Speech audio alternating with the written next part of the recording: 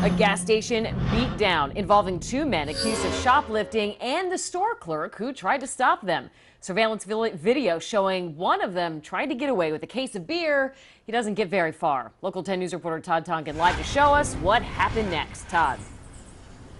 Well, this went from a shoplifting case to a robbery case, and the police are looking for two felons now. It escalated so quickly. The good news is that clerk is going to be all right, just suffered some minor injuries, and the surveillance video is extremely detailed.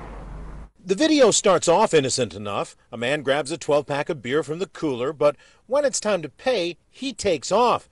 That's when the 22-year-old cashier Antonio Vasquez chases after him, and the thief and his accomplice make a stand and fight the young man.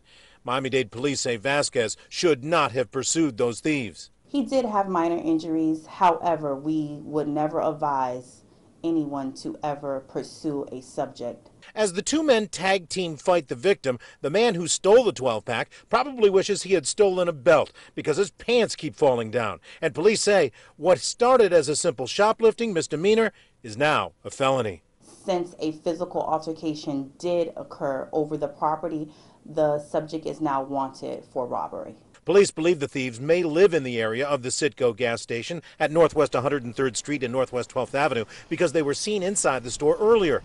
Eventually, they grab the beer and bolt. The clerk is battered and bruised and still loses the beer. Certainly not worth it at this point. It's a 12-pack of beer. He could have been seriously injured. Now, that clerk doesn't even work at this gas station any longer. He is fine, but he didn't want to go on camera and talk. Said he still is fearful because those guys are still out there. And Miami-Dade police want to know if you recognize them. If you do, call Broward, or rather Miami-Dade County Crime Stoppers at 305-471-TIPS.